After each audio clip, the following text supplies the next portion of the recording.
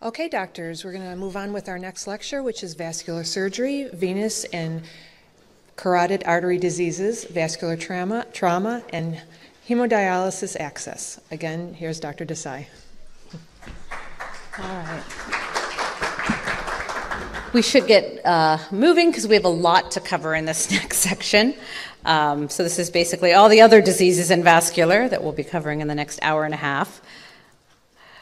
Again, no disclosures relevant to this talk.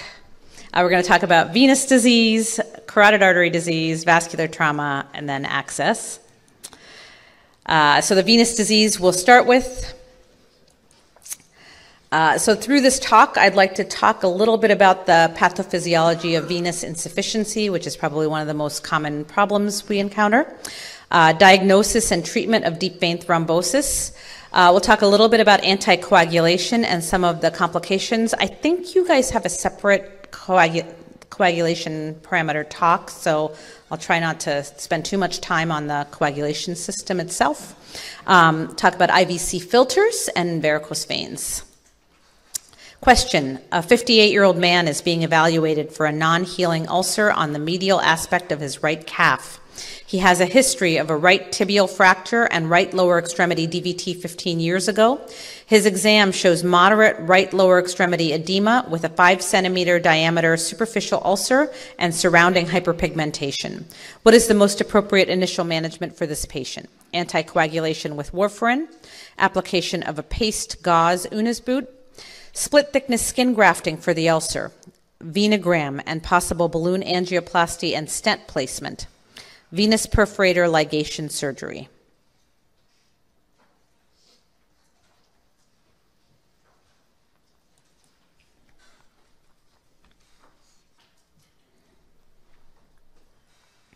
The correct answer is application of paste gauze Unas boot. Venous insufficiency is essentially reflux at the venous valves. This can occur from intrinsic weakness in the wall. It can be primary with this weakness occurring from an unknown etiology, or it can be secondary after a thrombotic event, deep vein thrombosis, also known as post-phlebitic syndrome, or it can be secondary related to trauma to veins. And then there are congenital forms of venous insufficiency that have also been defined.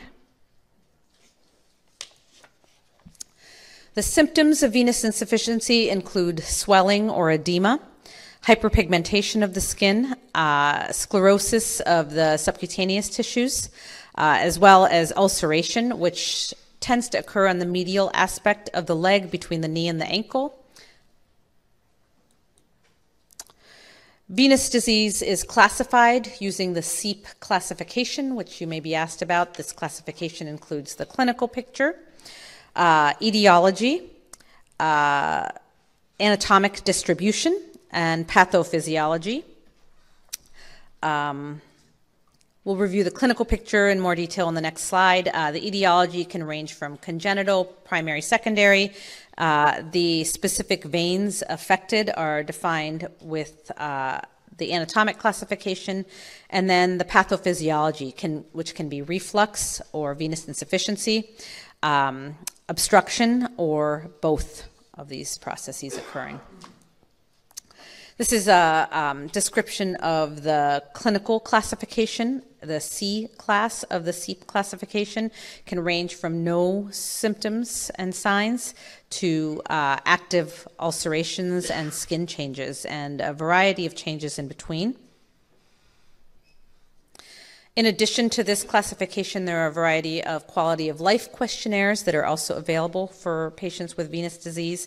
And there's an additional different venous severity scoring system, which also correlates with the SEEP classification and gives you a different objective measure. The SEEP classification is probably most widely used in terms of describing venous disease. So in terms of diagnosing venous disease, duplex ultrasound is probably most commonly used. It can help define anatomy in terms of the location of the issue, as well as detect reflux. in patients, particularly with positional maneuvers to look for reflux. Other testing that can be used, plethysmography is a mechanism to estimate volumes within limbs, and with different positional factors, looking at changes in this volume to help define whether there are issues with venous function. Venography essentially is an invasive procedure that has no role for initial intervention of venous disease. We use it typically in situations where we're planning some sort of intervention, but otherwise it's not really used. And then there's a technique of measuring ambulatory venous pressure, which again is an invasive procedure to measure pressure, and it may correlate with ulcer risk, but it's not a diagnostic test that's typically used in the classic venous patient. Patients who have venous insufficiency,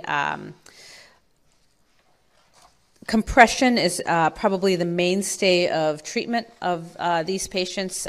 This can range from compression stockings, which we use for milder disease, to different types of compression boots, such as an Uniboot. Although varying different types of compression dressings are now available for patients who have ulcers associated with venous insufficiency. In more severe phases of leg swelling, in addition to compression stockings or compression devices, a variety of intermittent pneumatic compression devices may also be available.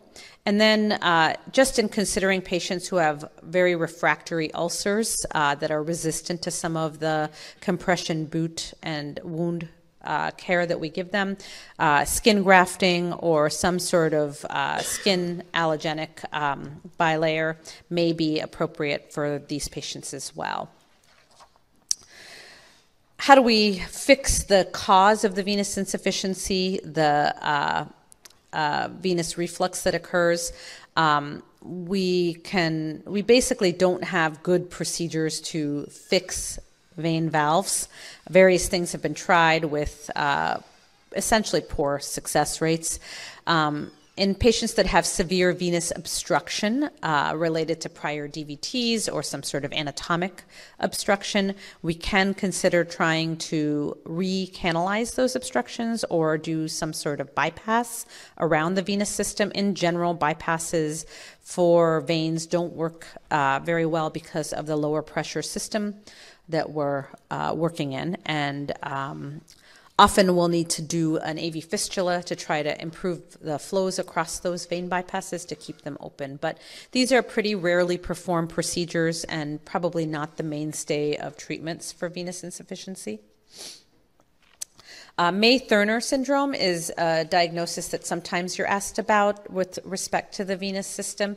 It is a compression of the left common iliac artery by the left common iliac vein by the right common iliac artery where it crosses it near its origin. It can predispose patients to iliac vein thrombosis. And in a patient that presents with left iliac vein thrombosis, it's a consideration of a diagnosis. The ultimate treatment, if you're able to get the left iliac vein open with thrombolytic treatment, or even with anticoagulation alone, is to try to stent open that area of compression. In previous eras, we used to do some kind of venous bypass around the area to try to open up that vein. Typically, that's not required these days. A self-expanding stent is the treatment of choice for these patients.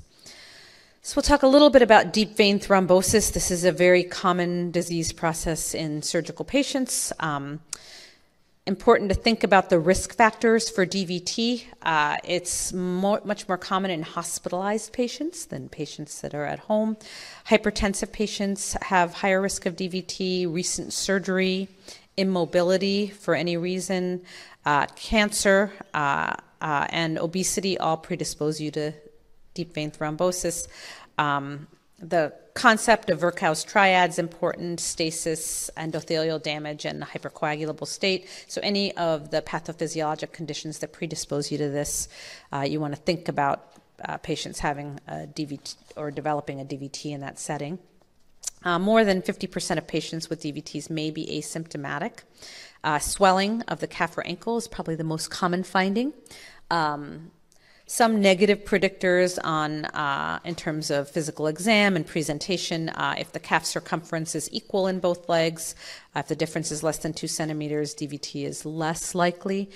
Patients that are outpatients without any provoking risk factors or oncologic history are probably lower risk for DVT. The location of discomfort that the patient may present with might lead you towards or against DVT. If the discomfort is in joint spaces, or if the patient has a cellulitis that's associated with their discomfort, this is probably less likely to be a DVT. Duplex ultrasound is the diagnostic test of choice, and the way that we diagnose DVTs in the lower extremity is with incompressibility. So we identify the vein. We can look with duplex at the flow through the vein, but we specifically look at whether that vein is compressible or not.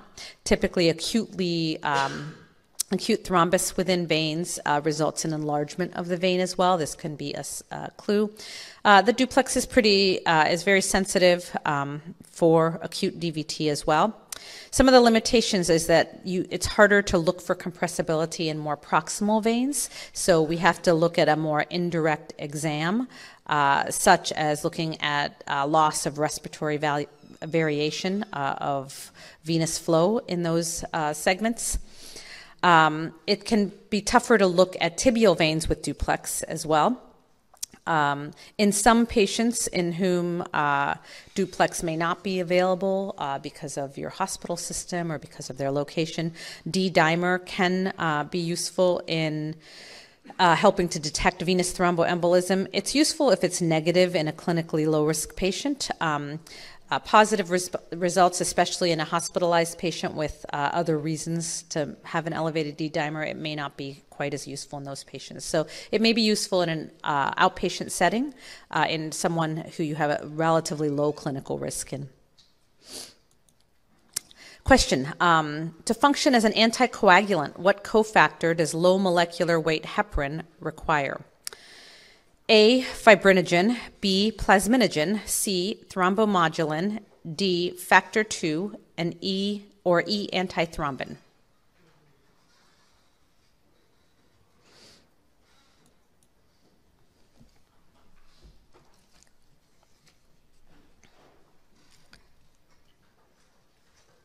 The answer is E, antithrombin. Antithrombin 3 is a cofactor for low molecular weight heparin. So we'll talk a little bit about the therapies available for DVT treatment, and in terms of some of these factors and cofactors, and when you get to your coagulation parameters, there's really no easy answers in terms of the board exam other than just memorizing them before you get to the test part. So I think we all do this. So the general goals of treatment of deep vein thrombosis are, number one, to prevent pulmonary embolism, which is the life-threatening complication of DVT, to prevent proximal or any extension of the deep vein thrombosis. The goal is to get the patient to a therapeutic level of anticoagulation within 24 hours. And then in terms of continuing the treatment and time periods that we continue the treatment, we'll talk about this a little bit, but we want to basically prevent recurrence of these DVTs, both in an early time period as well as later on down the road. So we have a number of options. In the acute setting, we have low molecular weight heparin option. We have unfractionated heparin options, which can be delivered in a variety of ways. And then in the current era, there are a number of oral anticoagulants, in addition to fondaparinux, that can achieve therapeutic levels relatively quickly. And these can often be useful in an outpatient setting. There are different types of newer oral anticoagulants. It's important to think about the types of factors that they inhibit in terms of how they work. A number of them have been shown to be as efficacious as the traditional heparin or low molecular weight heparin followed by Coumadin combination. They have a shorter half-life and a much more rapid onset overall, so there's a reduced need for bridging. The biggest issue with the oral anticoagulants is that most of them, except dabigatran, which recently had an inhibitor released, most of them lack an inhibitor, so you can't reverse it. They have much more consistent activity, so you don't need to monitor them as frequently. So again, in active outpatients, they're often a useful treatment to consider. Unfractionated heparin is probably the oldest tried and true initial treatment for DVT. So just this chart just sort of summarizes some of the mechanisms of how unfractionated heparin works. The half-life varies with the dose.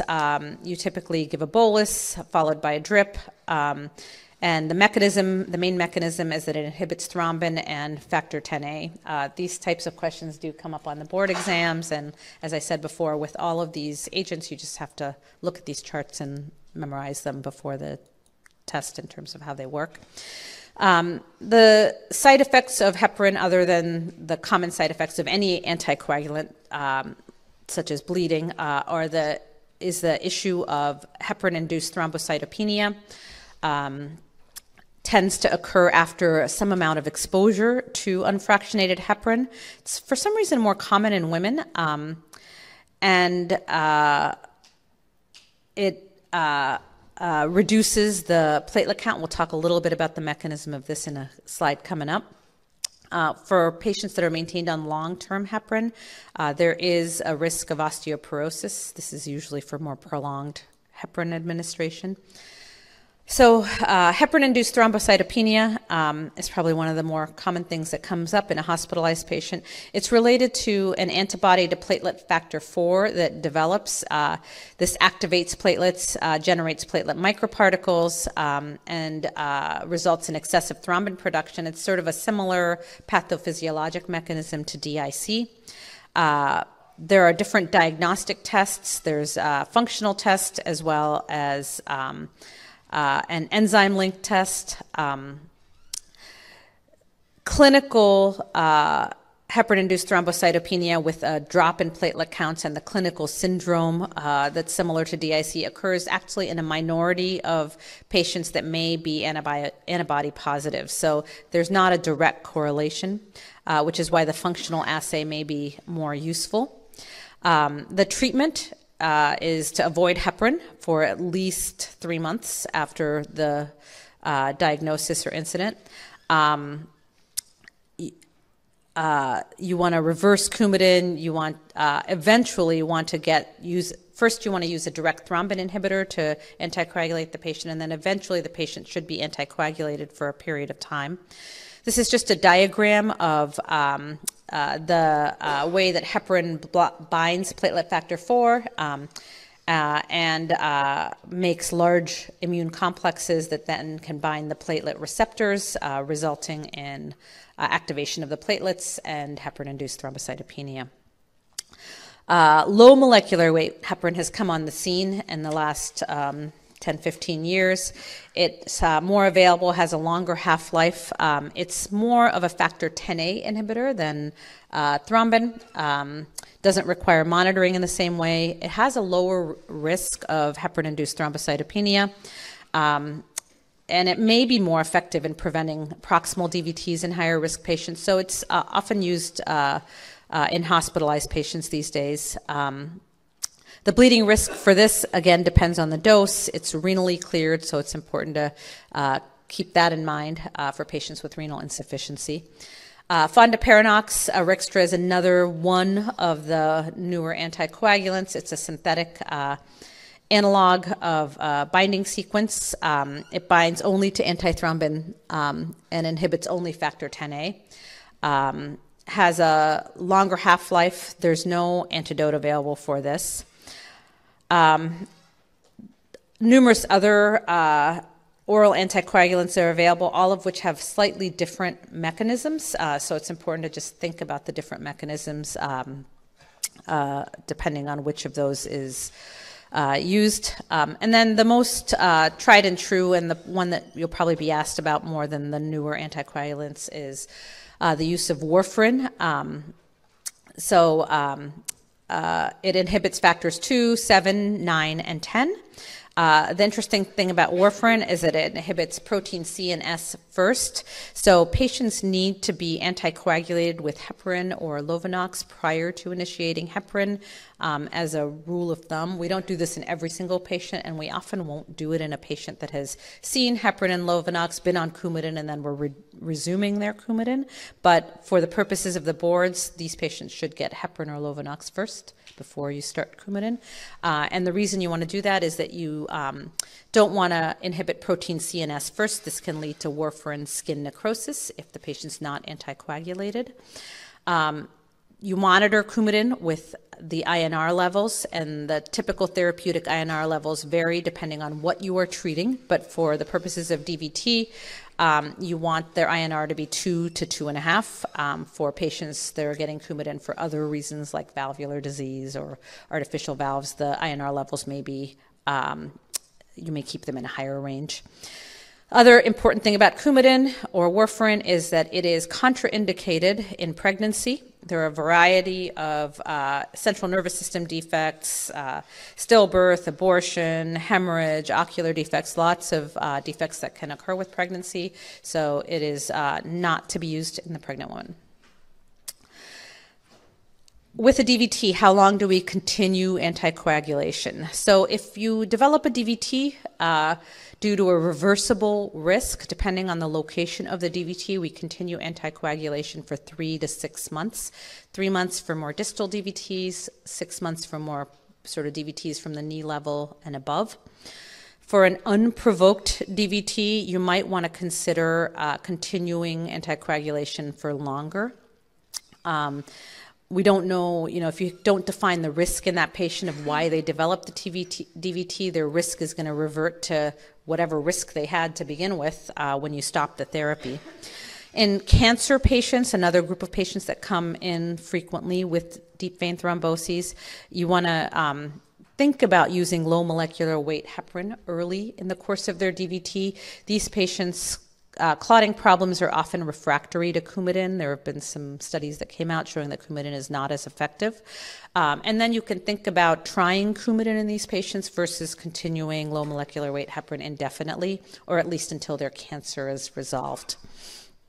Again, as we talked about, the target INR for the anticoagulation with warfarin is 2 to 2.5 range.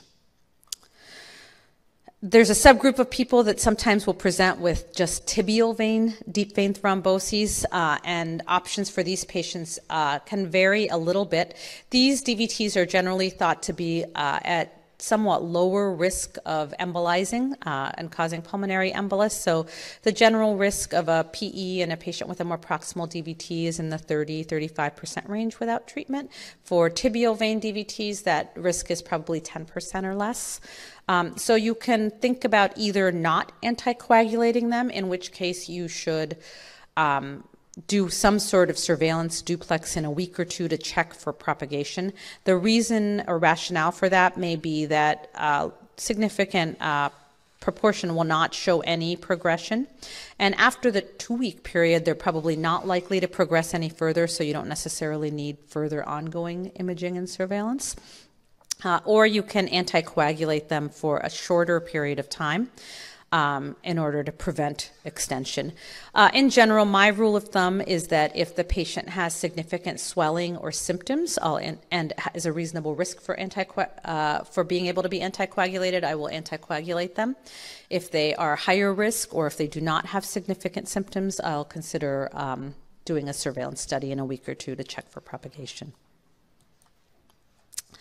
Some of the risk factors for patients that might progress that you want to consider anticoagulating if it's close or if it's an extensive DVT, if there's no provoking factor, if they have cancer, if they've had previous DVTs in the past, these are patients that you might want to err on the side of starting on anticoagulation. This is just a chart looking at different types of anticoagulants, what their mechanisms are, what needs to be monitored, some of the pluses and minuses. It's a good reference for before you take the exam. So we'll go with another question. A 45-year-old man develops an acutely painful cyanotic and tense left calf 2 days after being hospitalized for a femur fracture. A duplex ultrasound demonstrates a left iliofemoral DVT. What is the most likely diagnosis? A, arterial embolism, B, great saphenous thrombophlebitis, C, phlegmasia ceruleus dolens, D, venous gangrene, E, cellulitis.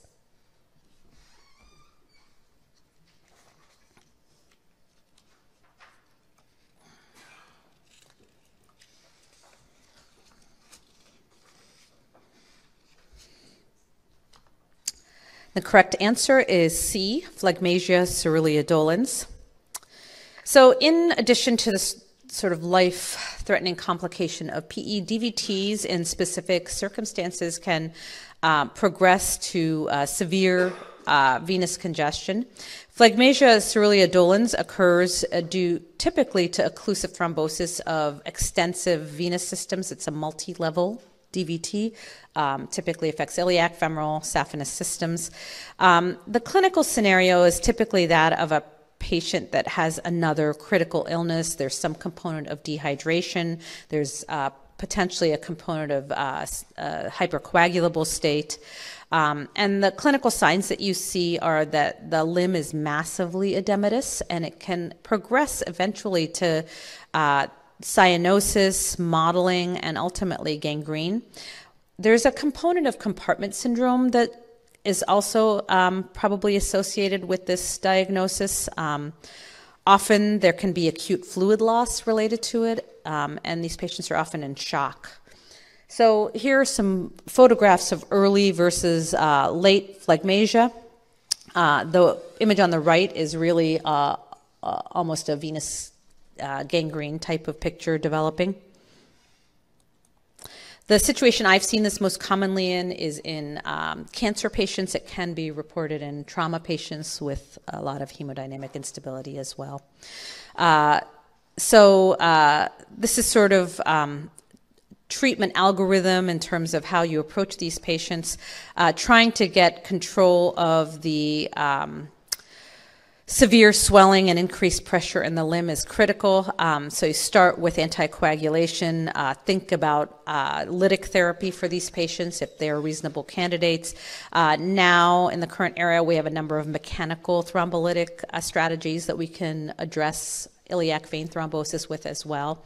And then if it persists, those are the patients in whom to consider venous thrombectomy, which I think is a very rare procedure in the current day, but the board exams will still ask about it.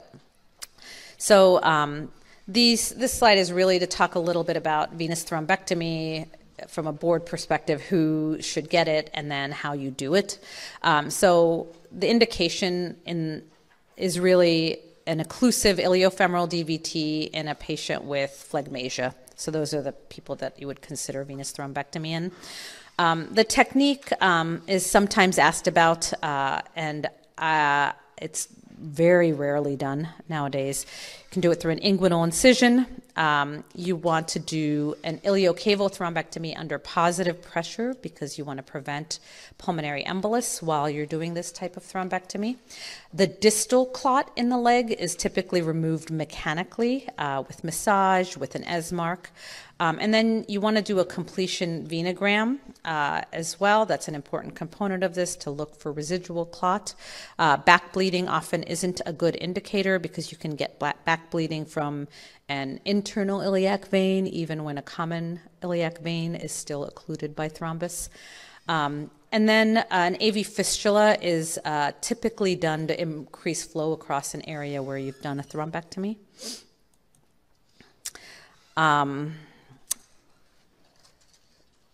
Again, as I mentioned before, the operative venous thrombectomy has been largely replaced by some of the mechanical thrombectomy devices that are available and that can be used percutaneously. The final thing to mention with respect to the venous thrombectomy is that you want to think about doing a fasciotomy in these patients as well. And often we'll start with a fasciotomy because there is a component of compartment syndrome that can occur in these patients and contribute to their phlegmasia and venous gangrene. So we're going to change gears a little bit, talk about superficial venous thrombosis. This is thrombus within a superficial vein. It is typically not a significant risk for pulmonary embolism or deep vein thrombosis unless it exists close to the deep system. It's typically treated with anti-inflammatories and symptomatic treatment. Any kind of operative treatment is reserved for failure of conservative therapy, and this can take weeks to resolve on its own. If there's systemic signs of severe infection, more extensive induration and redness, if there's positive cultures in a patient that's immunocompromised, these are people in whom you might want to consider excising vein if the patients are toxic, if they don't improve with antibiotics. And then the additional treatment you want to think about is in patients that have superficial vein thrombosis close to the junction, so saphenofemoral junction for the great saphenous, saphenopopliteal junction for the small saphenous. You can think about putting those patients on anticoagulants, usually if it's within 2 centimeters of the junction, we'll anticoagulate them, and usually just for 3 months. There is you may want to reevaluate some of these patients that have had superficial thrombophlebitis. If their vein recanalizes and they have significant venous insufficiency, you can think about doing vein ablation treatment. They talk about ligation and stripping for the purposes of the boards. Nowadays, most of us will do ablations for those patients if they have continued venous insufficiency to try to prevent future episodes.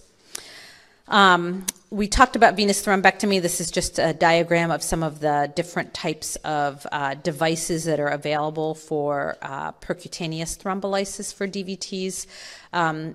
These tend to come and go on the market based on the companies and recalls. The one that I'm currently using the most is just AngioJet with different types of newer, bigger catheters that have become available for it to try to get the clot out. Results from thrombolysis, the one key advantage to using thrombolytic treatment is preserving valvular function, which is significantly better after thrombolysis. And this potentially can prevent the issue related to post-phlebitic syndrome and valve dysfunction in these patients, the chronic swelling that can occur after a DVT. And the final issue with DVT, inferior vena cava filter placement, there's a lot of liberalization of IVC filter use after the initial percutaneous filters were introduced and then retrievable filters were introduced. In general, the only absolute indication for IVC filters is acute proximal DVT and a contraindication to anticoagulation. Other relative indications to think about filter use are patients who have recurrent pulmonary emboli despite anticoagulation, patients with a previous severe pulmonary embolus in whom a second PE could be catastrophic. I think prophylactic indications are basically not performed anymore. And most vascular surgeons will not recommend prophylactic indications, mostly because we started doing these prophylactic filters with retrievable filters, but most of them were left in place, and they have significantly higher complication rates. There's a bunch of data coming out with respect to that when they're left in place. The bottom line with filters is that they're effective in the short run, meaning within the first couple of years for protecting from PE, but there's an increased risk of DVT in the long term.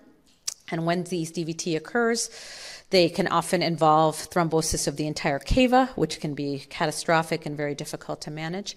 And the protection from PE in the long run is probably not maintained.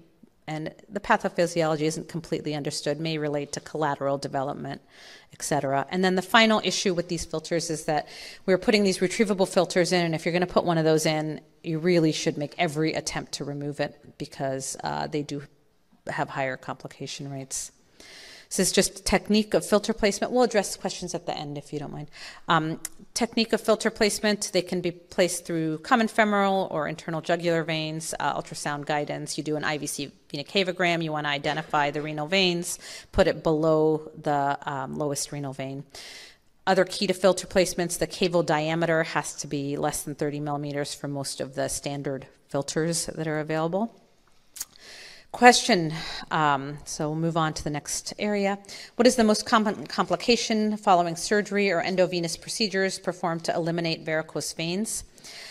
A, deep vein thrombosis, B, superficial thrombophlebitis, C, saphenous nerve injury, D, sural nerve injury, E, recurrent varicose veins.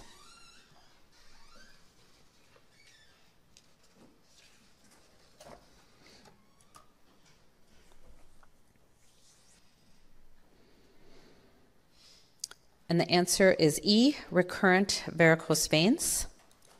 So we're going to change gears, talk a little bit about varicose veins for the next few minutes. Again, varicose veins are enlarged, bulging subcutaneous veins. They're typically tributaries of the superficial venous system. They can occur related to sort of floppy, weakened vein wall valves. Incompetent valves can contribute to propagation of these veins by transmitting pressure down the leg into those superficial veins. And then some superficial varicose veins are associated with superficial venous reflux, both within those varicose veins as well as within the main superficial veins, the great saphenous or small saphenous veins. The initial treatment of varicose veins and superficial venous insufficiency is compression stockings. You want to try to elevate legs throughout the course of the day. Anti-inflammatory medications may be helpful as well. If patients fail conservative therapy with compression stockings, lifestyle modification, anti-inflammatories, interventional treatments may be appropriate for them. And these interventions include removing the large varicosities that are associated with the inflammation and symptoms. And in patients who have significant superficial venous insufficiency in the great saphenous or small saphenous vein that's associated with the varicosities, you can eliminate that venous reflux as well, as that's a source of continued venous hypertension. Removing those veins can prevent recurrence of varicose veins compared to just doing the phlebectomy of the varicose veins themselves. In order to diagnose superficial venous reflux, duplex is probably the most commonly performed test. And the way that we diagnose reflux, the definition is greater than 500 millisecond backwards flow. So how do we treat these? Vein stripping is still an established way of treating them, although I think most of us very uncommonly do this procedure. I don't think I've performed this procedure in 10 years. The most typical treatments are ablation of the great saphenous or small saphenous vein in some way. This can be done with laser, sclerotherapy, radiofrequency, depending on the technology that's used in any particular office. Vein stripping is effective if that's the technology you have. That also takes that superficial vein out of circulation. Both of these techniques achieve the same thing, and the whole purpose of doing this is to remove that source of reflux and source of pressure from continuing to affect the varicose veins. The most common complications, as we talked about with both of these treatments, is recurrence of varicosities over time. In the acute setting, patients can additionally get DVT or endovenous heat-induced thrombosis, which is thrombus extending from the greater saphenous vein into the deep vein at the junction, or from the small saphenous vein into the popliteal vein. This probably occurs at a frequency of somewhere between 1% and 2%, and it varies in severity, and the basic treatment, if there's significant thrombus extending into the deep vein, is anticoagulation. Typically, low molecular weight heparin is used because the anticoagulation doesn't typically need to be carried on for as long as a traditional DVT. If we diagnose this, we'll recheck the vein within a week and then potentially 2 weeks after that. And depending on the resolution of that thrombosis, we'll stop the anticoagulation once it's resolved. Again, recurrent varicose veins are the most common complication. Great saphenous vein occlusion is probably the most effective thing to try to prevent this. If it does occur, you want to examine those patients with duplex to look for a reason for their recurrent varicosities and recurrent varicose veins. Sometimes you can have a duplicate system in terms of the great saphenous. Sometimes you can have recanalization. So here, there are just some sort of causes of recurrent varicose veins that you might want to consider and look for. Talked about a duplicated greater saphenous system, an accessory great saphenous vein that might be contributing to varicosities. Neorevascularization can occur in groins after vein strippings where new collaterals develop and then feed varicose veins. If the great saphenous is not excluded from the circulation, you can develop recurrent varicose veins from this. And then other causes such as perforator veins that contribute to the venous hypertension may also contribute to recurrent varicose veins. So in addition to the treatment of the cause of the venous hypertension that might be contributing to varicose veins, removing the branch varicosities is useful in reducing symptoms. You can either remove these with a stab phlebectomy, as shown in the diagram on the left. Some people will use foam or other sclerotherapy to treat varicose veins as well. There are a variety of different agents available for this. Both of these are acceptable treatments. So we're going to move on to carotid artery disease for the next few slides. Start with a question. 2 weeks ago, a 74-year-old woman had an episode of left arm weakness lasting approximately 5 minutes before resolving completely. A carotid duplex exam demonstrated a peak systolic velocity of 310 centimeters per second and an end diastolic velocity of 126 centimeters per second in the right internal carotid artery. In the left internal carotid artery, the peak systolic velocity was 130 centimeters per second and the end diastolic velocity was 86 centimeters per second. What is the most appropriate treatment? A, 325 milligrams of aspirin per day and repeat carotid duplex in 6 months. B, immediate anticoagulation with heparin followed by warfarin. C, right carotid endarterectomy after confirmatory imaging and cardiac evaluation. D, emergent right carotid endarterectomy followed by left carotid endarterectomy in 2 weeks.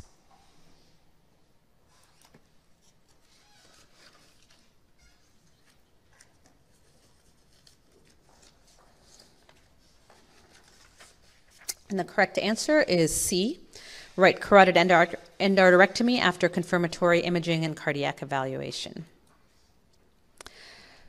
So we'll talk a little bit about the pathophysiology of carotid stenosis, some of the duplex criteria for degrees of carotid stenosis, indications for treatment, complications, and then the role of carotid angioplasty and stenting, and a very brief discussion of thoracic outlet syndrome.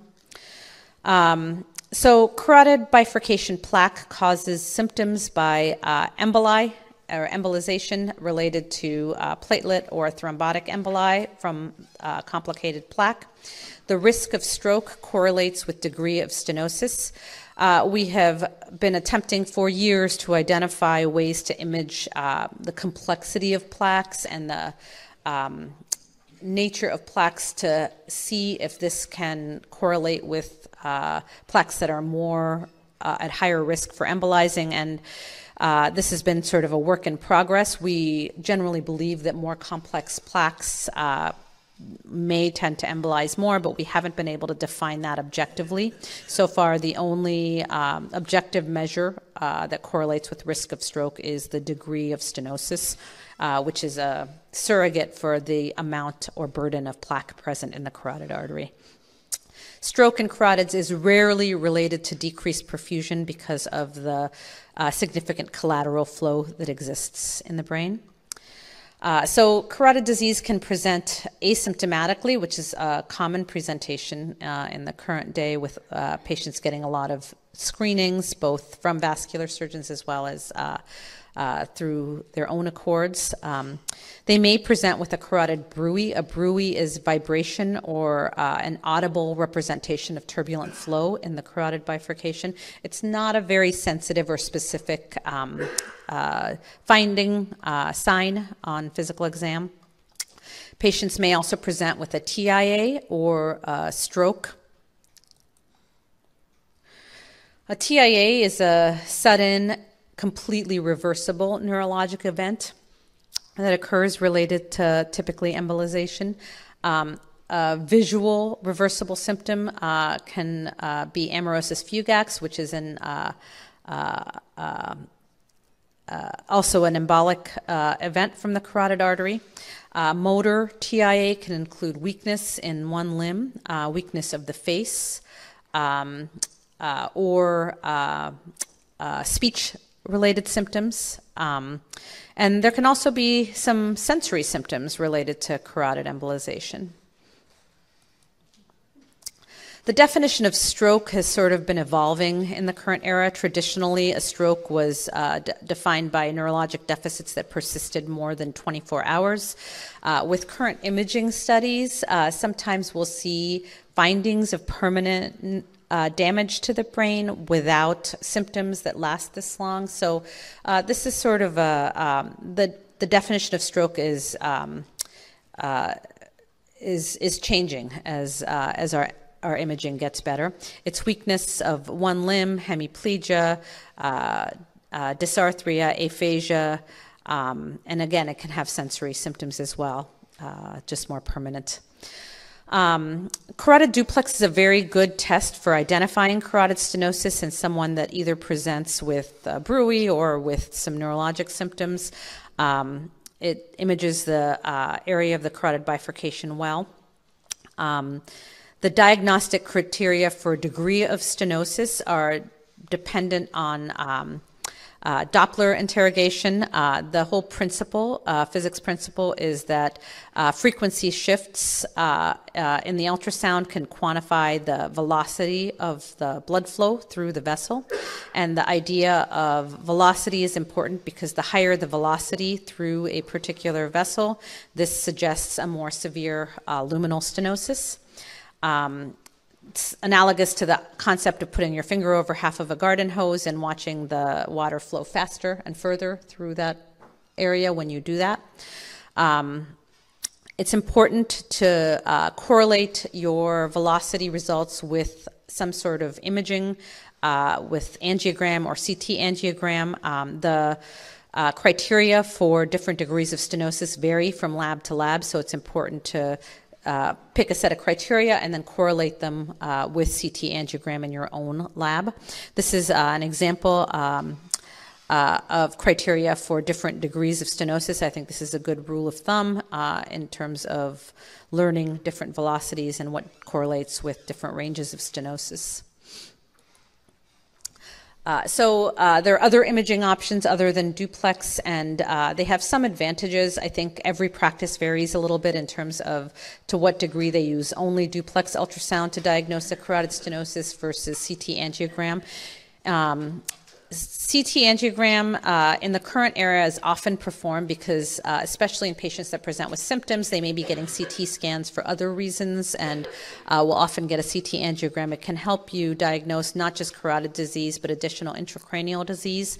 This may not direct your decision in a symptomatic patient about whether or not to operate, but might help you in terms of postoperative management. MR angio versus CT really depends on, again, institutional sort of biases in terms of equipment and software that's available. In general, invasive angiography in the current era is limited to people in whom the other two tests aren't really diagnostic, or in someone in whom you're considering an endovascular intervention. So this is just a summary of some of the randomized trials, we have good evidence that for symptomatic patients with carotid stenoses more than 70%, surgery is significantly superior to medical management, and we recommend surgery for anyone that's a reasonable surgical candidate in these patients.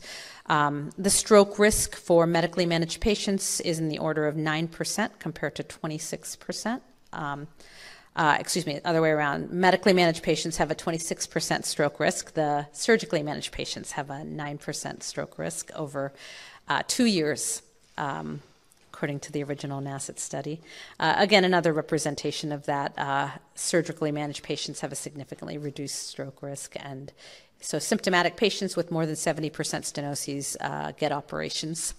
For asymptomatic patients, there's also a benefit to surgery, although not as significant. The medically managed patients had an 11% risk of stroke at 5 years compared to a 5% risk. This may be statistically significant because of the large number of patients, but from a clinical perspective, it's sort of a 1% risk versus 2% risk. It may not be that clinically significant. So for patients that have a more than 60% carotid stenosis, we're pretty selective, and most vascular surgeons will wait until that stenosis is 80% before recommending any kind of procedure for asymptomatic patients. So here's some general guidelines for treatment. Asymptomatic patients, if the stenosis, here they describe more than 70%, most of us will probably wait for 80%. To recommend intervention. For symptomatic patients, there's evidence that there's benefit for intervention for anything more than 60% stenosis with symptoms. There are a number of different factors in terms of carotid endarterectomy and how it's done that influence that have been studied to look at whether or not they have better or worse treatments. So carotid endarterectomy is done by controlling the internal and external and common carotid arteries, opening up the common onto the internal carotid artery, removing the plaque, and then closing it. If there is an interruption in blood flow and the collaterals are not adequate, the patient may have cerebral ischemia. There has been controversy over whether all patients should be shunted or there should be monitoring done to look for whether certain patients should be shunted. The bottom line is that the studies have not shown any benefit to one technique versus another. So there are people that don't shunt anyone, there are people that shunt everyone, and there are people that shunt selectively using different monitoring techniques. Including things like stump pressure, EEG monitoring, and there's been no difference in stroke rate shown with any of these particular techniques. So everyone pretty much does what they're experienced with and comfortable and can have similar results. I'm just going to skip over some of this stuff. So as I mentioned, there's really no difference seen with selective versus routine shunting. They've looked at what kind of anesthetic is used. Some people will be able to perform this surgery with local anesthetic, with some component of a regional block. Again, the outcomes have not been shown to be any different for general versus local anesthesia. We'll go with another question. A 62-year-old man had an uncomplicated left carotid endarterectomy 2 hours ago. In the recovery room, he becomes progressively tachypneic and agitated. Physical exam reveals left neck fullness. What is the appropriate treatment? A, reversal of heparin with protamine. B, perform bedside cricothyroidotomy. C, reopen cervical incision in the recovery room.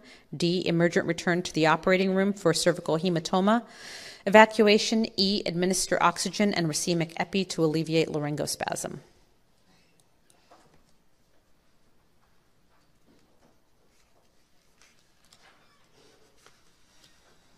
And the correct answer is D, emergent return to the operating room for cervical hematoma evacuation.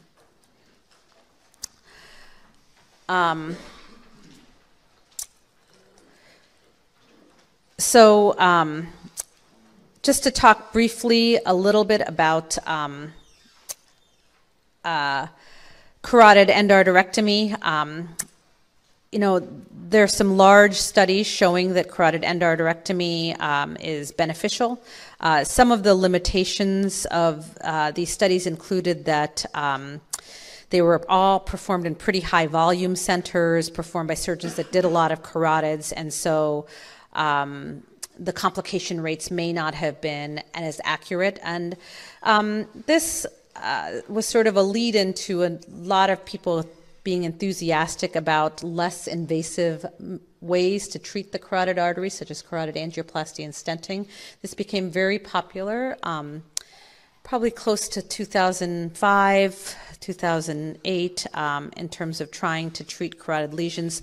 So the argument was that although carotid endarterectomy has been shown to be very safe in large studies, that the people in these studies weren't the everyday surgeons that were performing these at all centers, and that maybe we could offer some better results with angioplasty and stenting. The way things have panned out, here are some of the appeal of endovascular treatment are listed. The way things have panned out, the risk of angioplasty and stenting of the carotid artery, particularly the risk of stroke, is significantly higher. It's come out in a number of different studies, and so the role of carotid stenting currently is relatively limited. It is an appropriate treatment for patients with a severe stenosis with symptoms who are either at high medical risk or high anatomic risk. The issue of the high medical risk becomes a little fuzzy because while we define patients with recent MIs, congestive heart failure, angina, pulmonary disease as being high medical risk, carotid surgery is actually very well tolerated under appropriate anesthetic conditions with expert anesthesiologists. It's not particularly stressful to the heart other than the anesthesia, and so the medical risk may not be an absolute indication for stenting. The anatomic risk is probably the most common reason that we perform carotid stenting currently. There's a significantly higher risk of carotid stenting with age, particularly in patients over 80 in whom we essentially don't perform this typically anymore. Cerebral protection is used with carotid stenting, but it's imperfect and you can still get emboli. And the characterization of which plaques may be safe to stent are also very difficult based on the current imaging techniques. We're not very good at predicting which plaques are safe versus vulnerable. And then our medical therapy these days is better, so this brings into question whether we ought to stent patients that have not had symptoms and have a carotid stenosis that are high medical risk for surgery, if we would consider surgery otherwise. So all of these things have led to a much narrower reason for stenting patients, and in general, carotid endarterectomy is the procedure that we consider of choice in patients in whom we think a procedure is indicated. Surgery, as I said, is the standard of care. The stents, in my mind, are reserved for high-risk patients, particularly anatomic high-risk patients who have who've had symptoms, and in pretty much everyone else, asymptomatic patients that might be higher medical risk or asymptomatic patients that have moderate stenosis, medical management is probably the most appropriate treatment of those patients. So again, this sort of goes through some criteria of patients that are most appropriate for these different types of treatments. It really just reiterates what we talked about on the last slide. And then I just want to talk a few minutes about some of the complications that can occur after carotid surgery. These are often questions that might get asked of you. Some of the scenarios that are asked about are things like a patient that wakes up with a neurologic deficit after a carotid endarterectomy. The diagnosis to exclude is, of course, thrombosis or a technical error at the site. This patient should be re-explored. You can consider imaging them, but for the purposes of doing the safest thing, re-exploring that carotid is probably the right answer. Neck fullness in the recovery room or on the floor after a surgery with respiratory difficulty is another condition. This is a cervical hematoma. This can compress the airway. These patients should be intubated, and then they should have their hematomas evacuated in the OR. You should try to avoid exploring these necks on the floor. This can be catastrophic and a disaster. Getting breathing a tube into the airway as soon as possible is probably the most appropriate and important thing in them to control their airway. And then various neurologic injuries that can occur after carotid, tongue deviation, typically to the side of the injury, is related to hypoglossal nerve injury. This is typically treated by observation, usually from apraxia or from stretching at the time of surgery. Swallowing difficulty, particularly discoordination and aspiration, can be a glossopharyngeal nerve injury. The glossopharyngeal nerve fibers cross the carotid very high on the carotid behind the styloid process, and so if you have a high carotid exposure, this can occur. This can be a difficult problem to manage. Recovery can take quite a while. Sometimes patients will end up with a feeding tube because they're not able to swallow. Hoarseness is a vagus nerve injury. The vagus nerve travels in the carotid sheath with the carotid artery and the jugular vein. You want to look out for it. And the way that this nerve gets injured is from the clamp being placed because you haven't done a dissection right on the common carotid artery. So a clamp injury is the most common way that the vagus nerve can get injured. And then finally, a headache that occurs in the post-op period several days after the operation to up to 10 days can be the result of cerebral hyperperfusion. This can be a combination of swelling or bleeding into the brain. Typically occurs with high-grade stenoses that have been then reopened. Hypertension is a risk factor, which is one of the reasons we pay a lot of attention to controlling blood pressure after carotid surgery.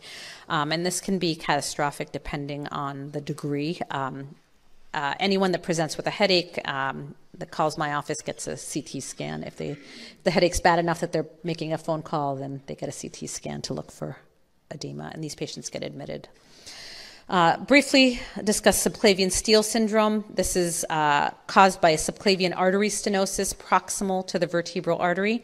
The pathophysiology is that it results in reversal of vertebral artery flow down the vertebral artery to supply the arm.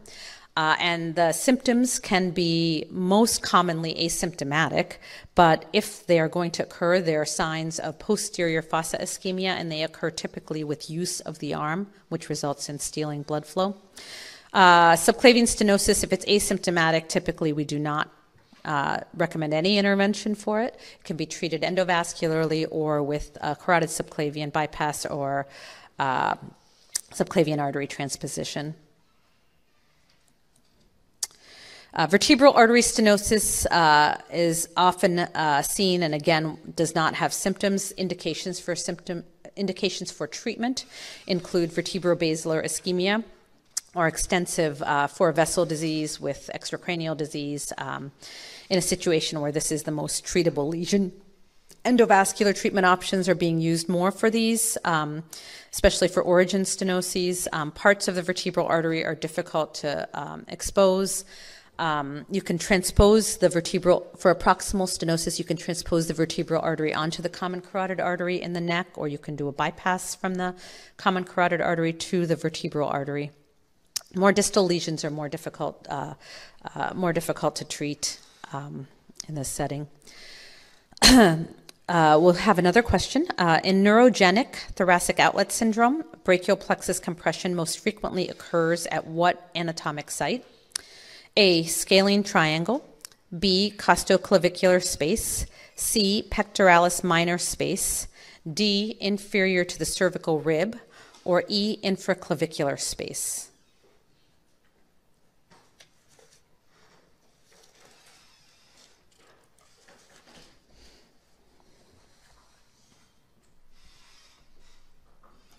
And the correct answer is A, scalene triangle.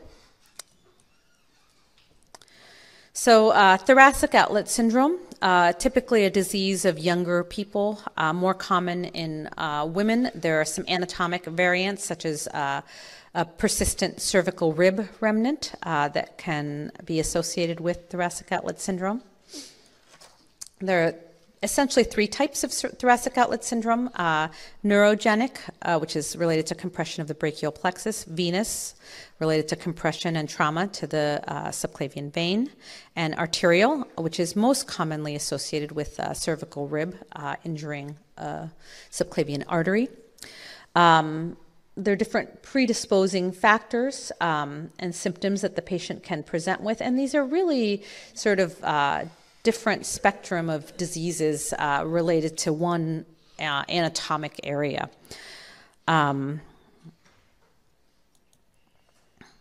Some of the ways that we diagnose this for especially neurogenic thoracic outlet syndrome, which is the most common type of thoracic outlet syndrome, are physical provocative maneuvers to compress the brachial plexus within the spaces that it travels through before it enters the arm. For venous thoracic outlet syndrome, the most common presentation is an upper extremity DVT, and so it's important to consider this in a younger, active person that presents with upper extremity DVT. We're more aggressive and lyse these patients open to diagnose this particular syndrome to try to improve their functional capacity over the long run. And then arterial thoracic outlet syndrome often presents with arm ischemia to a varying degree. Sometimes progressive embolization episodes can occur because that artery has become traumatized and irregular, and sometimes you can have an acute sort of thrombotic episode that needs to be treated. Neurogenic thoracic outlet syndrome mostly is treated with physical therapy and non-operative treatments. When surgical therapy is contemplated, which I think is sort of an evolving target and probably is being done less for just purely neurogenic thoracic outlet syndrome, scalene resection is an important component of this. But it's important to try to define where that brachial plexus is really being compressed. Often muscular abnormalities and congenital abnormalities can be associated with this and have to be addressed, so you have to really free up the whole brachial plexus if you're going to approach this. Venous thoracic outlet syndrome is treated after initial thrombolysis by first rib resection and freeing up the vein. Often a post-op angioplasty of the vein may be necessary. And then arterial thoracic outlet syndrome may require embolectomy, thrombectomy, resection of the traumatized artery, and of course addressing the cervical rib if that is the issue.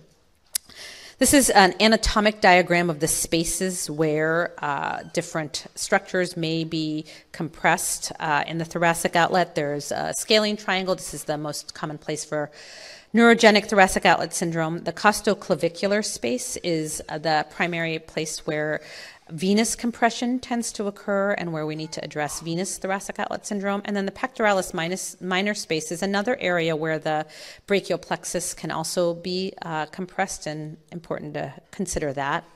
Again, just more anatomic structure showing the location of the vein and the subclavian artery, as well as the scalene muscle. And the brachial plexus. So we talked a little bit about the three spaces of compression. Scalene triangle, most common site of brachial plexus compression. That's where the cervical ribs are and where they can affect the artery. Costoclavicular space, the space between the first rib and the clavicle, is where a subclavian vein can get compressed, both by bony structures as well as the subclavius muscle itself. And then the pectoralis minor space is another space to consider for neurogenic brachial plexus compression. These are some of the provocative tests that we do to try to define and reproduce the symptoms that the patient is experiencing, particularly important for neurogenic thoracic outlet syndrome. And defining, getting additional imaging studies is sort of plus minus for neurogenic thoracic outlet syndrome. I think it's more of a clinical diagnosis. And as I mentioned before, I think most of us will, for that type of thoracic outlet syndrome, try to use physical therapy before considering any kind of operative intervention. So we're just going to change gears to some vascular trauma, which I think is important for purposes of your boards. We'll talk about injuries of the neck, thoracic aortic injuries, extremity injuries, and abdominal injuries. 19-year-old man was stabbed in the mid-right neck. On exam, he has a pulsatile right neck mass that appears to be expanding. What is the most appropriate next step in treatment of his zone 2 penetrating neck injury? A, aortic arch angiogram and possible covered stent. B, CT angiogram of the chest and neck. D, emergent right neck exploration and ligation of the right common carotid artery. E, emergent right neck exploration and primary repair of the right common carotid artery injury. E, emergent sternotomy for proximal arterial control of brachiocephalic artery.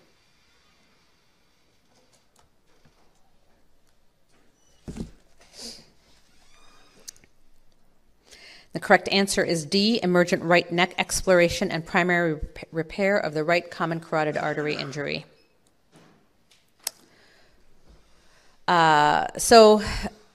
The issue of penetrating neck trauma, the location of injury to the neck is defined by the zones of the neck. Zone 1 is sternal notch to 1 centimeter above the clavicular head. Zone 2 is 1 centimeter above the clavicular head to the angle of the mandible. And Zone 3 is above the angle of the mandible to the base of the skull. The idea of these zones is important in terms of management for the stable patient. The traditional recommendations have been that all Zone 2 injuries should be explored if they penetrate the platysma. For Zone 1 injuries, angiogram and other diagnostic evaluation is appropriate to look for more proximal injuries and planned treatment. And for Zone 3, CT scan, angiogram, and laryngoscopy, again, appropriate because of the difficulty of being able to explore vascular structures in this location. One of the problems with using those zones is that often the definition of those zones can become fuzzy depending on the patient's particular anatomy. If they have a short neck, if the injury is at a borderline, often the wound site on the skin isn't the same as the wound site to the actual vessel. And a lot of mandatory explorations aren't therapeutic. So in general, if the platysma is not violated, we don't tend to explore them. And we look for hard signs of vascular injury.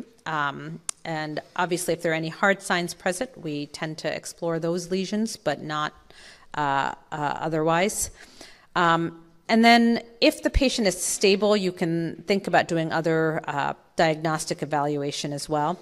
So obviously, this is an example of some hard signs of injury, any kind of active bleeding, expanding hematoma, neurologic deficit, bruit over the wound itself. Those people should all be explored in one way or another.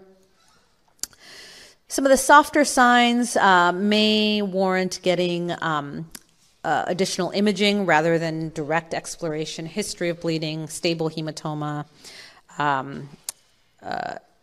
possible blast injury rather than direct injury in that location.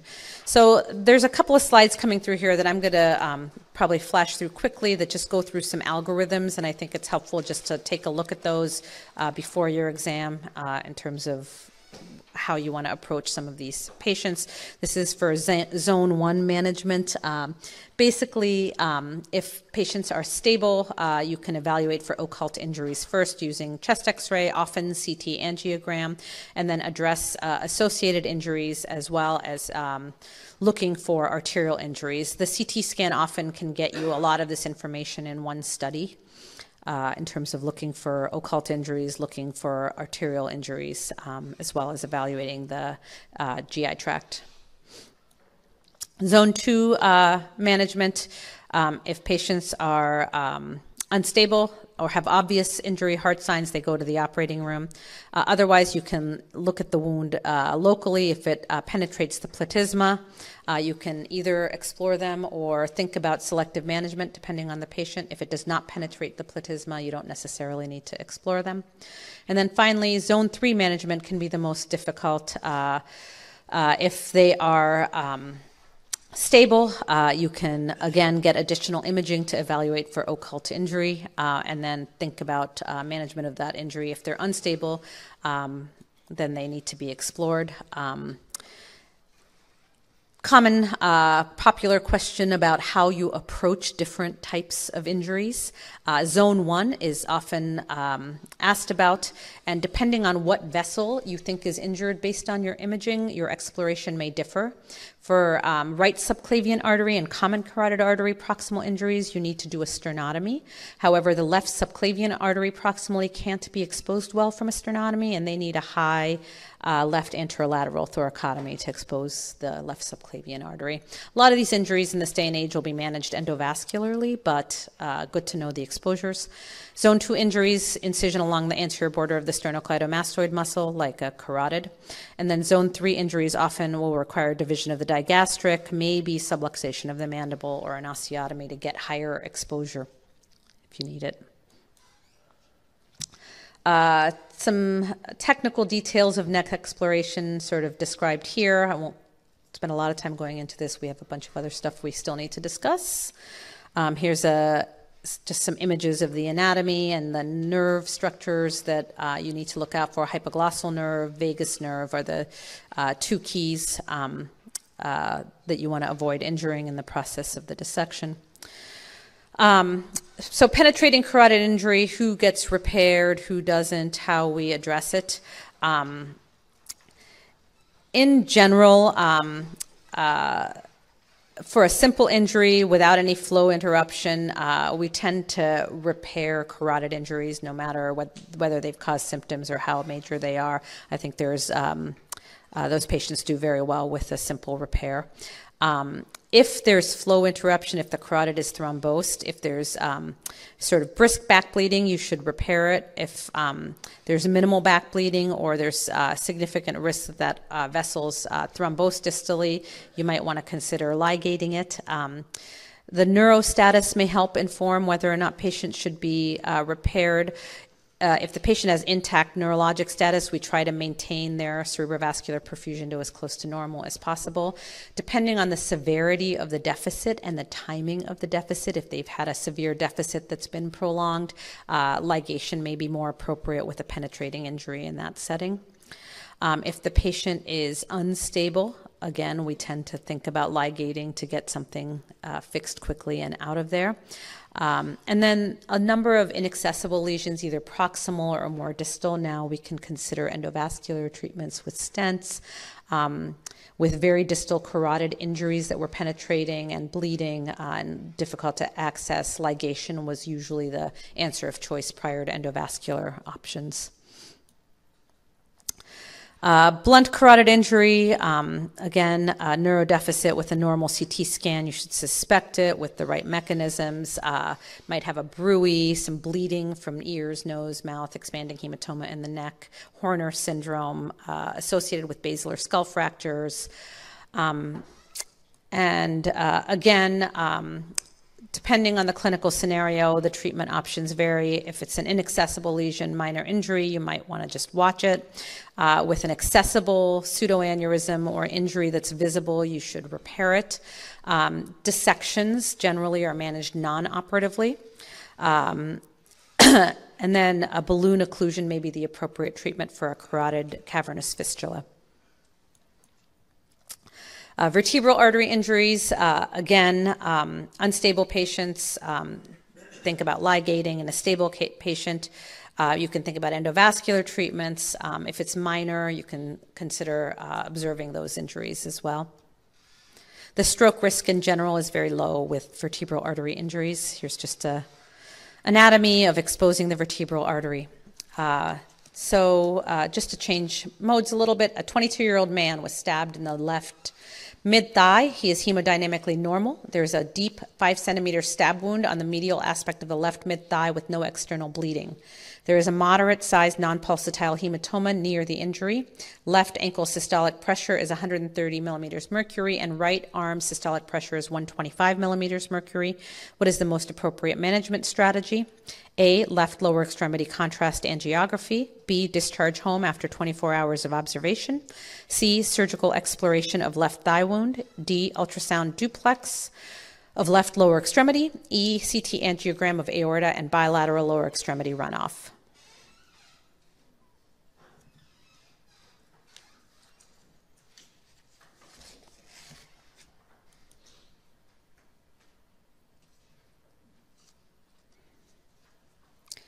And the correct answer is B. Observation is the appropriate management for somebody with normal ABIs in an asymptomatic patient.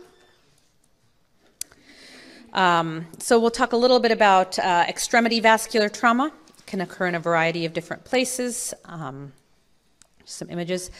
So we separate out presenting signs and symptoms between hard signs, soft signs, and asymptomatic patients.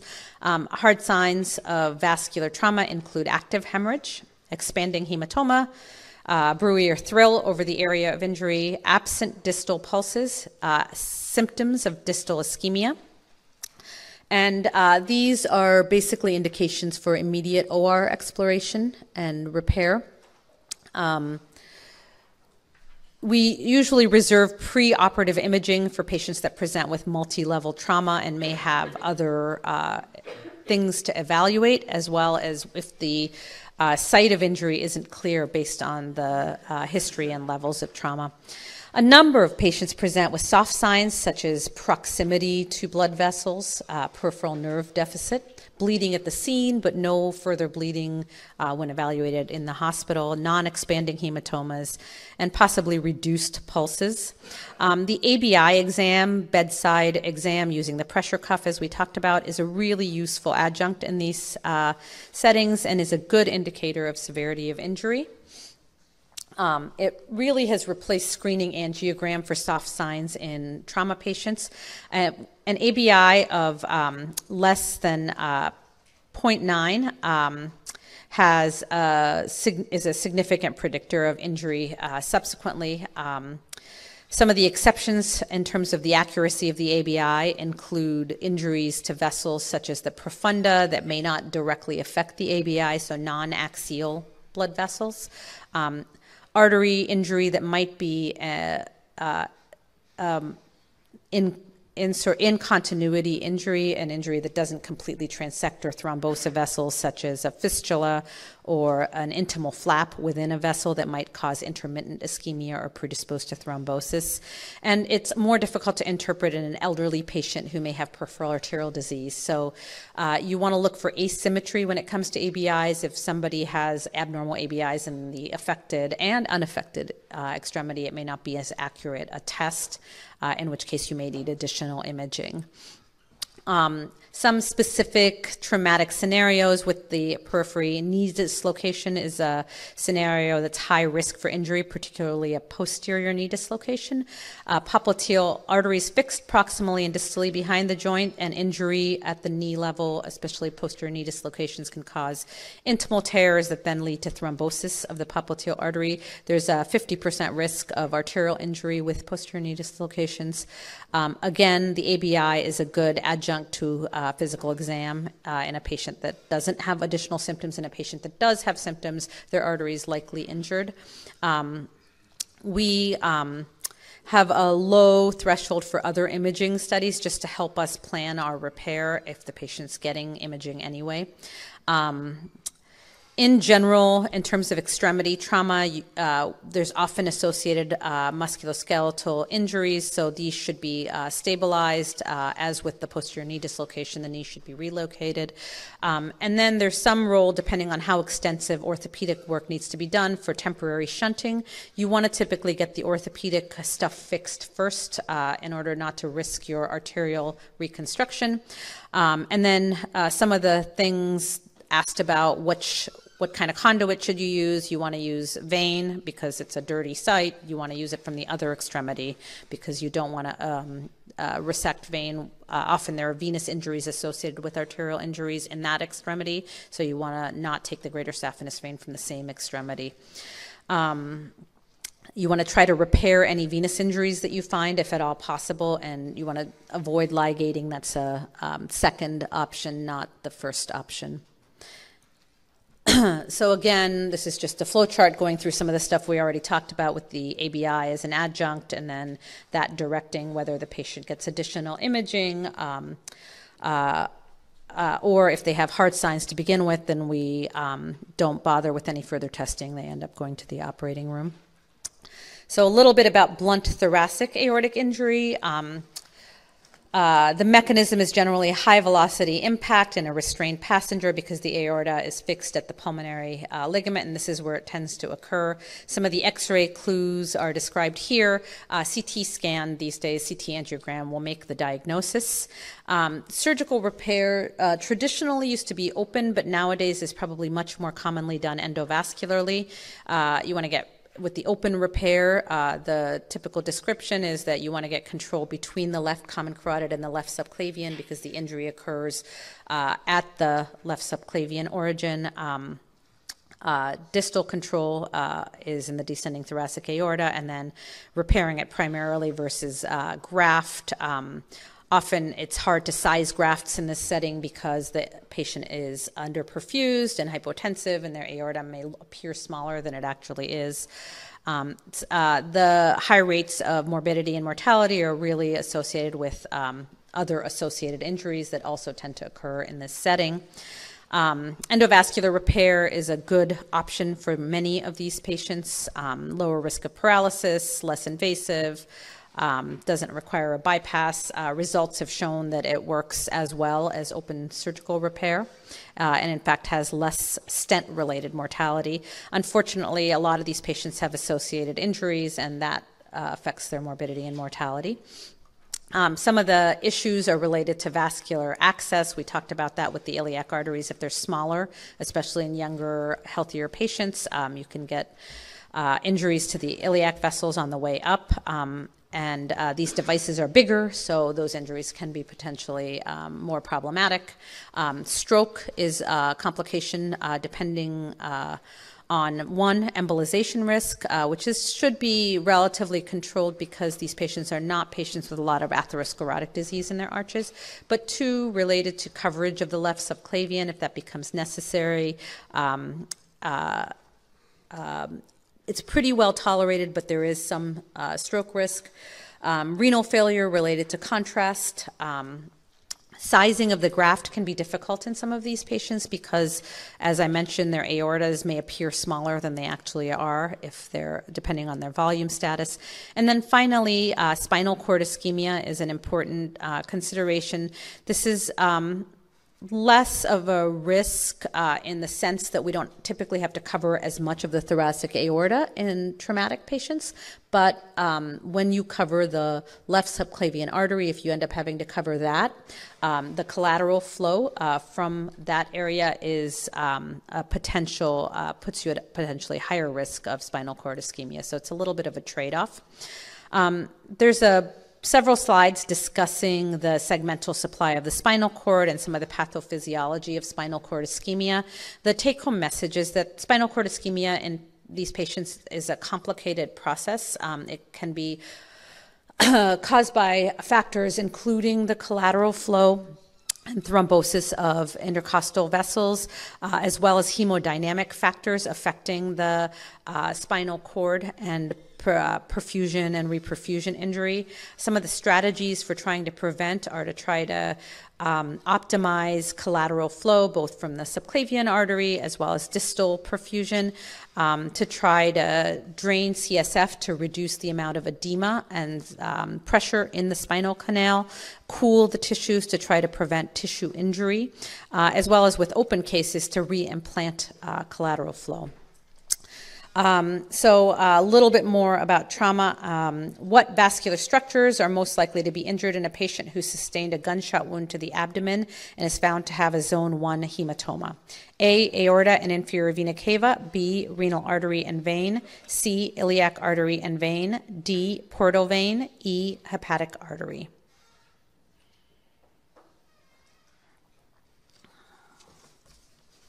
The correct answer is A, aorta and inferior vena cava. So vascular injuries to the abdomen, most of them occur from penetrating injuries, less common from non-penetrating. Usually with penetrating injuries, there are multiple injuries to intra-abdominal organs, not just the vascular structures. Presentation can range from mild hypotension and a contained hematoma to distended abdomen with active hemorrhage. The retroperitoneal hematoma zones are important to keep in mind in terms of what may be injured and how it's managed. Zone 1 injuries are midline, either above or below the mesocolon. Zone 2 injuries are lateral, and Zone 3 injuries in the retroperitoneum are pelvic.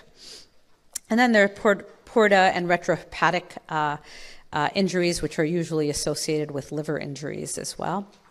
So in Zone 1, the contents are the aorta and the inferior vena cava. Zone 2, the contents are the renal arteries and veins typically. And in Zone 3, the iliac arteries and veins, as well as other pelvic vessels. The management strategy in blunt injury in general is not to explore, with the exception of expanding or pulsatile hematoma, a Zone 3 injury with an absent femoral pulse that might indicate an iliac arterial injury, paraduodenal hematoma, as well as large mesenteric hematoma with bowel ischemia that might indicate a visceral vessel injury. With penetrating injuries, the general rule of thumb is that we explore all the zones. Again, the exception there is a retrohepatic hematoma. These can be a huge danger zone to explore, and it's really a difficult area. You should really try to avoid exploring that area unless absolutely necessary. Here we just enumerate some of the control maneuvers. You guys can look at some of these maneuvers. I'm sure you may have encountered some of them in residency or in trauma cases. The key to the retrohepatic injuries is try to avoid exploring those areas. And then how do we repair things? The aorta, typically a suture or a patch or a graft, depending on how injured it is. The key is to try to cover it and separate it from the intra-abdominal content, just like if you would do it for an aneurysm repair. The IVC, you can try to clamp it partially if possible to try to maintain IVC flow.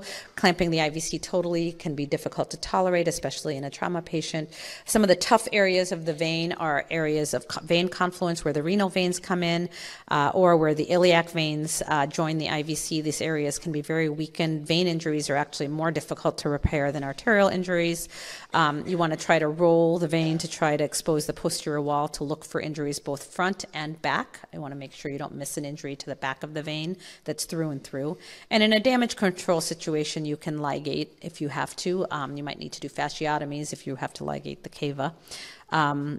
And then renal artery injuries, if it's a simple injury, you can repair it versus a complex injury, which typically requires nephrectomy. The right-sided venous injuries are often very difficult to manage because they're tough to expose and are often associated with nephrectomy. Again, some tips about repairing iliac arteries. Again, you want to repair these if possible. There's a very high amputation rate if you end up ligating these arteries. Trying to repair the veins if at all possible.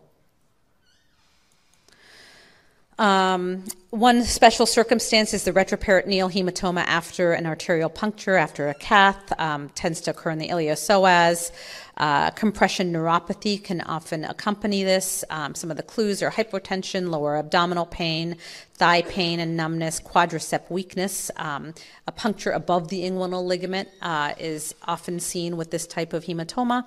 And the management in general, if they have a neurologic deficit, they need to be decompressed. If there's ongoing blood loss, they need to be explored to repair the artery. Otherwise, you can stop anticoagulation, try to follow.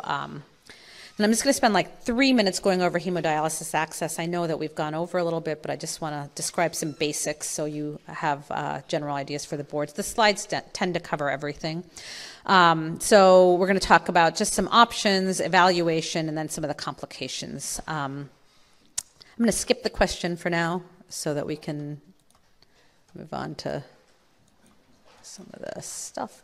So general options for dialysis: catheters, non-tunneled, tunneled, and then a fistula or a graft. And there are clinical factors that inform what you should do. It's pretty much common sense. For somebody with need for urgent dialysis that might be temporary, a non-tunneled catheter is appropriate. Otherwise, for urgent dialysis that may be chronic, a tunneled catheter is appropriate, especially if you're trying to establish AV access. AV fistulas are useful in terms of long-term durability, but they require more time to mature. And AV grafts are useful if the superficial veins aren't of adequate caliber. And sometimes in elderly patients in whom the fistulas may have a more difficult time maturing, we think. So general guidelines in terms of order of choice and what type of access to perform. This is sometimes asked in terms of first versus last choices. The more distal a fistula you can create to start with, the better. This helps in terms of preserving access sites. Also superficial veins may be more superficial in the forearm compared to the upper arm. An upper arm fistula is a second choice.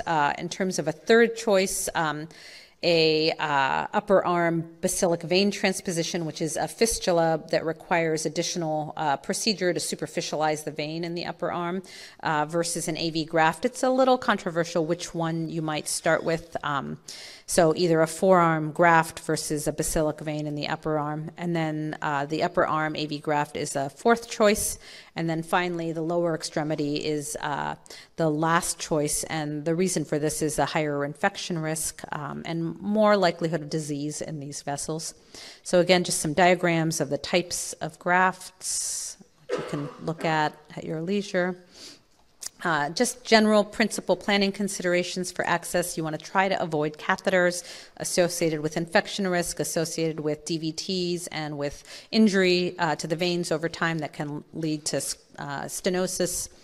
Fistula first is a general principle that we ascribe to. We try to vein map all patients, and in general, we try to get our nephrologist to send patients at least 6 months before they need dialysis so that we can at least consider fistula placement. If it turns out they're not a good candidate for a fistula and they need a graft, we can wait a little bit longer before we put a graft in. Typically, you need a vein caliber greater than 3 millimeters to make a fistula. And then they tend to require 6 to 8 weeks, sometimes a little bit longer to mature. Principles, as we talked about, start as distally as possible. Veins are usually better than prosthetic. You want to do a direct fistula as much as possible, followed by transposing and then taking a vein from another location and moving it as a final option. We use the non-dominant extremity first if we can, and the upper extremity before the lower extremity. I'm going to skip this. This is just sort of more complex principles that we think about. Venous translocations using the saphenous or brachial veins. Chest wall accesses are sometimes an option. A loop graft from the axillary vein to the axillary artery versus a necklace configuration from one side to the other. This can sometimes be useful in really morbidly obese patients where most of that obesity doesn't tend to occur on the chest wall as much as it does in the extremities or in other parts of the body. Lower extremity grafts might be useful once the upper extremities have been used up, or if they have central venous stenosis in the upper extremities. And then there are newer sort of graft catheter combinations where we can recanalize occluded veins and attach them to arteries to make sort of hybrid AV access grafts. Some of the surgical techniques I'm going to skip over, and then just briefly about complications, so things that can occur. Venous stenosis, endovascular options are typically the main way to treat those. Thrombosis of the graft, thrombectomy or lysis, and then looking for a cause for the thrombosis, either inflow or outflow stenosis. Thrombosis of a fistula, particularly if it occurs early, is sort of associated with a very poor patency. So we are selective about who gets thrombectomized when it comes to fistulas.